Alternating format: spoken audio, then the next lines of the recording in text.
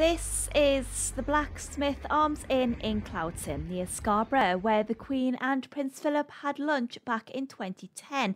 It's run by Tony and Debbie Arnall, who tells me what they had to eat. Lemon with melon Kool-Aid. Then she had baked salmon in a Chardonnay sauce.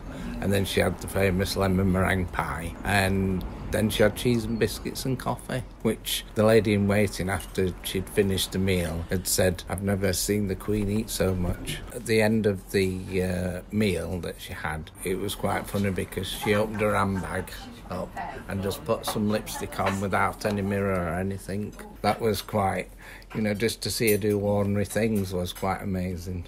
I was shown around by Tony to see what they had on display in memory of the royal visit. Me and my wife Debbie, we met her just here, shook her hands and she spoke and said hello. And then she walked through into the, through here into the lounge and met people, the guests in here.